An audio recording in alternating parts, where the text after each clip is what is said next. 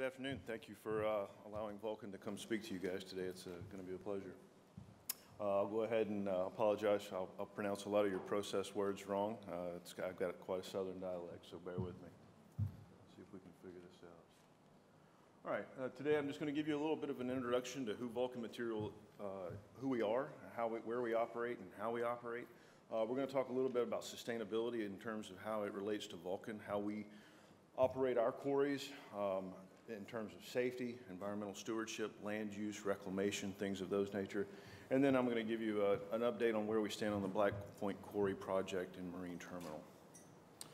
All right, we currently operate approximately 342 aggregate facilities located across the warm areas of the United States, if you will. We operate coast to coast, California all the way up into Pennsylvania. We've got, like I said, 300 plus aggregate facilities, approximately 100 or so yards facilities. Those are located primarily along the Gulf Coast. If you're familiar with southern geology, below the fall line. All those materials are either transported to the Gulf Coast via Mexico, you see down the Yucatan Peninsula there, or we will use rail and or barge from areas such as North Alabama, Kentucky, and Tennessee areas. We employ over 7,000 people, again scattered throughout eight divisions as of about 2-3 weeks ago. We have regional offices located going from west to east in Glendale, which is Los Angeles, a large one there in San Antonio, Birmingham, which is where I live, which is also the corporate office. We have one in Atlanta, Jacksonville, Knoxville, and Winston-Salem. Those are the big offices that we have. We're publicly traded on the New York Stock Exchange. As of a little last year, we had a market cap of around $7.7 billion. We have roughly 15 billion tons of reserves available to us that are proven. We also are a major producer of asphalt and concrete. That is primarily in markets such as California, and Northern Virginia, and Texas. Recently, we sold 70 to 80 aggregate or asphalt facilities in Florida. We sold them all to Argos, which is a South American cement company. All right, I'm going to highlight just one of our bigger operations because I think it's applicable to Nova Scotia because this is essentially what we're proposing to do here. This is our Calica operation. If you've ever been to Playa del Carmen or Cancun, Cozumel, more than likely you got off the cruise ship at our marine terminal there. That's where we unload the material. It's our largest operation. It does approximately 12 million tons a year. All that material. There is a small local market, but majority of that material goes anywhere from Brownsville, Texas, through the New Orleans markets, over to Tampa, and all the way back around to Jacksonville, Florida. We operate 3 Panamax-size ships. These are 70,000 deadweight ton ships. They're all self-unloading. All right, so let's move on just quickly to sustainability at Vulcan. I think just about like any mining company in this room that you want to operate in a sustainable manner. It creates value for your shareholders and your stakeholders. We do this with a variety of methods in a responsible manner, doing it both environmentally, socially, and economically. This benefits, obviously, our shareholders, but it benefits so many other folks too, our employees, our communities, contractors, suppliers, the neighborhoods in which we operate. All right, so what does that sustainability really mean? Well, think about it from this perspective, and the way we think about it is how do we go from a farm in 1950 in central Illinois to getting the permits, beginning operation, to operating it in a sustainable and efficient manner, while at the same time understanding this mining is essentially an interim land use. So, you know, in all of our sites, we're always looking further down the road. We're not to the picture on the right now. We're still in the picture on the left, but you know, those discussions have already begun, and you know, that helps us in terms of selling our activities to the communities and as well to the regulators. Safety is obviously our #1 priority. Our goal is always 0 injuries, illnesses, sicknesses, violations, you name it. And I think that's probably a standard that we all live to, but at Vulcan it's quite unique that of those 7,000 people, at any job site, any single person, it doesn't matter if you're the guy on the shovel, you have the ability and the right to stop the project if you think it's unsafe. I find that a pretty important thing that I've seen it happen many times where something may be broken or hanging loose, and they'll stop the whole operation just to fix that one thing. So I find that very commendable. Environmental stewardship. Vulcan has in place numerous environmental professionals located throughout the company and in the corporate office. These guys are provided every tool that you can imagine in terms of documentation, methods, resources to do things in an environmentally sound manner. This is just an example of one. This is in San Antonio, on the north side of San Antonio. If you're familiar with San Antonio, they rely on the Edwards Aquifer for most of the water south of that area. Very critical to them. Water is a very scarce resource. And so back in 1999, Vulcan essentially implemented a closed loop system. It recycles approximately 70% of the water, which is quite amazing considering we do use quite a bit of water. These environmental things obviously will generate awards, but that's not why you do them. But it's nice to see that once you do these type of activities that those things are recognized. This is another very important program to us. These are photos from our Inca Quarry, which is just west of Asheville, North Carolina. Vulcan has 42 certified national wildlife habitat sites across North America. These range all the way from California all the way up into the Maryland area. They're anywhere from hard rock sites to sand and gravels. They're very unique in the terms that these exist in coexistence with mining. So we may have, say, 500 acres where a couple hundred acres is dedicated to these wildlife habitats. The sites are maintained typically by those employees who work on the site. Obviously, we have to go through recertification each year for these facilities, but we're very proud of that. We think this is the right thing to do. Land reclamation. This is a photo of outside of Fresno, California. This is a former Rank Island. It's a sand and gravel operation, approximately 300 acres. It provides habitat for over 175 species of wildlife, 136 species of birds. It's actually a very pretty, beautiful place. But this was done during the reclamation and during the mining process. So, this end use was already in mind. And as well, if you're familiar with environmental regulations in California, this goes a long way to allowing you to operate. And again, award. We received a reward from the Department of Conservation there for this reclamation effort. Community outreach is huge at Vulcan. And I think you guys would all agree that, you have to be active and supportive of your community, and then you will become a trusted corporate partner with them. We do everything from charitable events. I know myself, I do probably 12 to 15 talks each year to local schools, Boy Scouts, take tours of our quarries. We participate in one of the largest things that we do, which is pretty neat, is in Birmingham, Alabama, there's a place called Ruffner Mountain. If you've ever been to Central Park, New York City, this park is actually bigger. But it's an old mining site, and so Vulcan allows our employees, usually every couple months, you'll find 20 to 50 employees out there working the day to remove privet, build birdhouses, whatever. But these are the activities that we do in terms of community outreach. Another community program I want to just touch on quickly, and we talked about Cancun or Calica earlier, but during the development of that site back in the 80s, uncovered Mayan ruins there. And so we took the steps to preserve those ruins.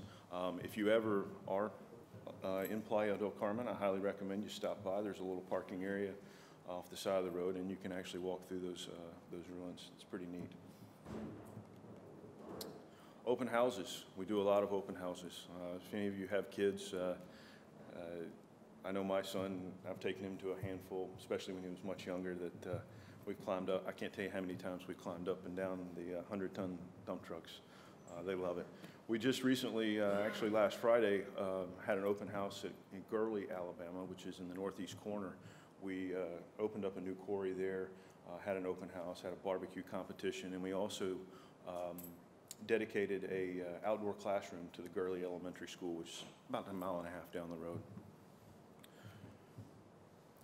One of the topics in terms of education that we really do, and it's a really strong point of Vulcan, is that we have over 286 adopt-a-school programs. Think about that. We have 340 some odd sites, 286 adopted schools. That just about everybody's got a school nearby. Those are really important to us. That may involve us providing materials, say for a new batting cage at a baseball field. It could be a new parking lot. It could be anything from an employee going to read a book to a kindergarten class. We do a whole lot of things, not only monetarily, but involvement with the schools. Vulcan is also a very good company in terms of how they treat me, the employees. We have numerous opportunities for internships, mentoring, matching gifts program, you name it. They really go above and beyond to keep us educated and keep us professionally developing. All right, so what from most of you came here for today, we'll talk a little bit about Black Point now. As mentioned, I'm with Vulcan. Our co-proponent is Maureen Resources. Mike McDonald's here, and then we've also assembled quite a spectacular team of Nova Scotian consultants. I think Russell is in the back with SLR. We've utilized AMEC for some of our First Nation engagements, Black Point Engineering for our marine design terminal. So I commend the talent that you have in Nova Scotia. It's been very impressive. All right, to give you a quick overview, this is a granite quarry with a deep water marine terminal. Annual sales economy allowing approximately 3 to 5 million tons per year. That would be a peak production rate of somewhere in the neighborhood of 7 million tons. Estimated reserves are a little over 400 million tons. Those are proven. We have drilled those with another contractor I forgot to mention, Logan, that did the drilling for us. So we have proven reserves there. That's not to say that that deposit doesn't go further. Project lifespan is approximately 50 years at the current design. A little bit on the money side of details. We're looking at an initial capital expenditure of $80 to $110 million. May go up a little bit from there. Anticipated employment, this is a question that we've received many, many times, especially in the area of Guysborough, is during the construction of the actual site itself, building the crushing plant, the facility, marine terminal, we're looking at 120 to 150 direct, indirect jobs. During full-time production, we're looking at 50 to 60 jobs, which has been a real positive thing to the community up there. That's the number they keep asking. Annual expenditures will be approximately $9 to $15 million. All right, we'll do a little dive into the site here, and if you're familiar with the area or have ever been to Stanfest, you have driven by it.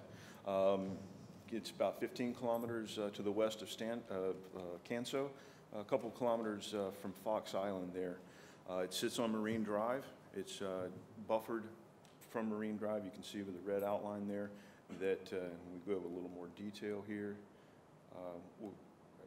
We'll come back to that in a few minutes. Some site characteristics, thin overburden, virtually no overburden. What you see there is rock and pretty much everywhere you go. Unless you get stuck in a bush, you're on rock everywhere.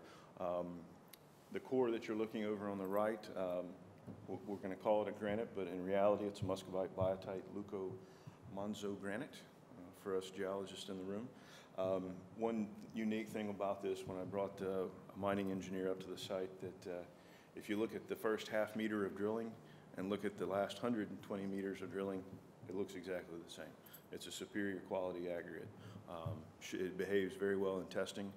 Don't see any issues with it there. More importantly, on the site here, you're looking to the north here, or to the south, I'm sorry. It's deep, ice-free water here on Chedabucto Bay. The coastline there slopes very quickly, which makes it ideal for this type of activity. All right, look a little bit at the site details. Again, first thing that's going to have to happen is build a road, entrance road from Marine Drive. That'll be approximately 800 meters. The quarry, throughout its lifespan, 50 years or even longer, you will probably never even know it's there. It's well hidden behind the undulating hills. The site itself is approximately 95 meters in elevation there at the top. I can find the pointer. In this area here is approximately 95 meters. Slopes down to here with a pretty abrupt cliff here down to about 22 meters. The red line represents the ultimate pit boundary, and we'll just keep that in reference. We're going to look at the mine plan here in just a minute. We've got primary crushing station here, which will be located inside the pit with the surge feed belt conveyor, if you will, down to the plant. We'll take a look briefly at the plant. I know I don't want to bore you with all the engineering details and stuff, but we will take a quick look at that as well as the marine terminal.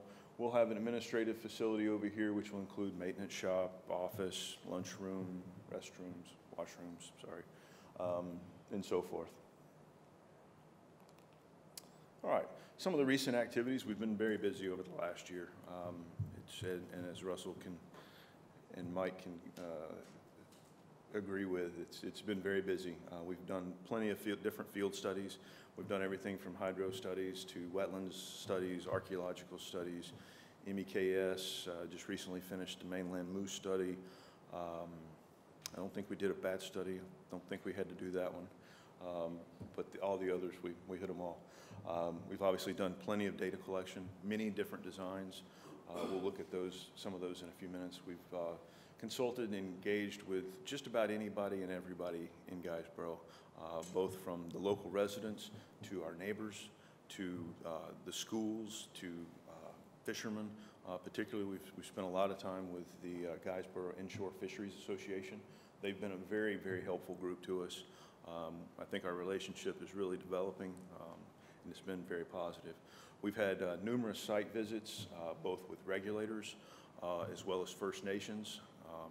Those have been very helpful as well, just to take people to the site and show them and explain to them the process. We've also created a community liaison committee, which has been very successful. We've had 2 meetings so far. We'll have another one in January. We've had 1 open house at the beginning of the project filing.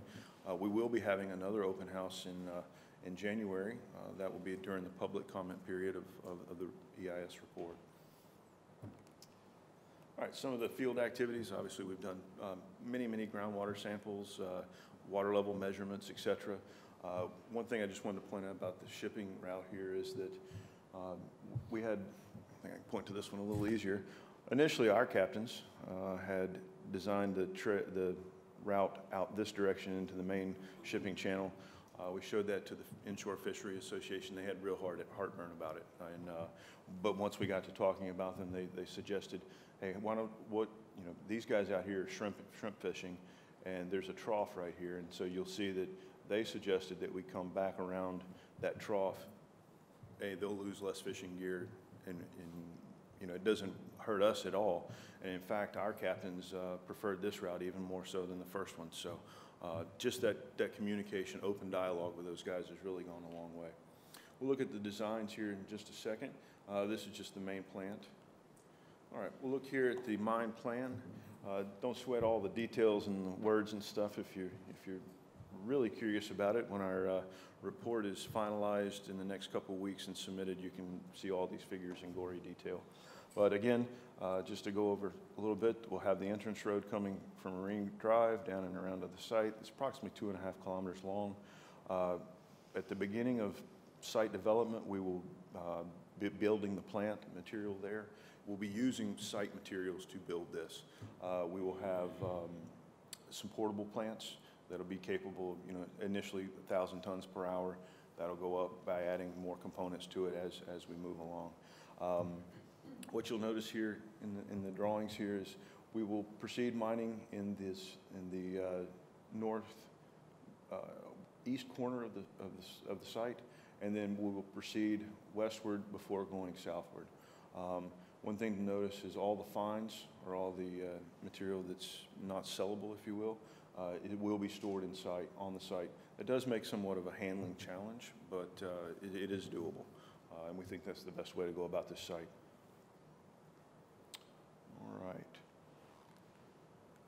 All right, here's the plant site.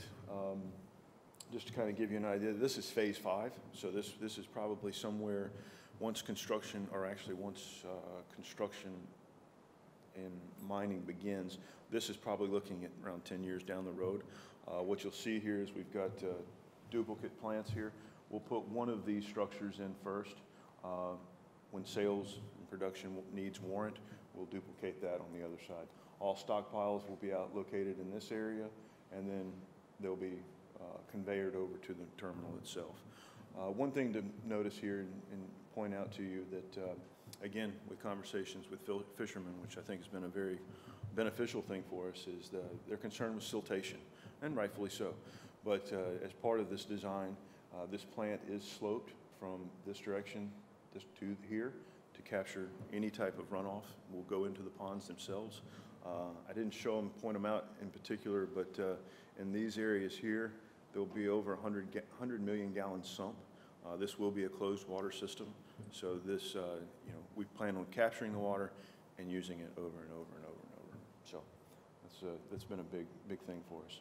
A little bit just to show you the design of the marine terminal. Again, this was done by East Point. This is our preliminary design. We looked at several ways to do this, whether it was just strictly with caissons and dolphins or with the rubble mounds, and then ultimately we decided that a combination of the two is the best way to go. So we have a rubble mound approach here that will allow us maintenance activities as well. So there'll be a small little road that you could drive a vehicle, maintenance vehicle, on and off the ship, etc. You've got 3 different caissons, 11 slewing rails. You've got a radial arm here that will extend approximately 100, I think it's about 136 meters once it's fully extended. It'll have a capacity of approximately 5,000 tons per hour, so the ships will be loaded somewhere in the neighborhood of 14 to 18 hours. Again, 70,000 tons. All right, just a few of the other engagement activities that we've done over the last while. We've, like I said, mentioned earlier, we've had our community liaison committee. That's been very good. We've got members not only from the local community, but we've got 2 local fishermen on the committee. We also have a representative from the Shubenacadie that have participated as well. We've done several school presentations. Just about a month or so ago, we spent the afternoon at Canso Academy, which I believe is now, I can't remember the name of it, Harding, somebody help me out, Fanning Academy. We spoke with the 9th and 12th graders there about job opportunities, what type of, the project itself and job opportunities. And then we spent an hour or so with the 4th graders, which was even more entertaining. We've been to numerous site visits. This is looking back towards the site. The site is way out in the distance there. That's essentially our closest neighbor, which is a couple kilometers away, which is a nice thing as well. We've also had an open house. Like I said, our first open house was back in April. We had over 200 people in attendance, which that blew me away. I really was not expecting that. I don't think anyone from Vulcan really was. But it was very good. We had 2 different sessions, one in the afternoon and one in the evening. And again, we will be planning on having another one of those, I believe it's January 15th, January 16th, coming up here soon. So if you're in that neck of the woods, please stop by and say hello. Just to kind of give you an idea of where we stand with our timeline, we have moved, oops, sorry. There we are. We're in this time frame right here.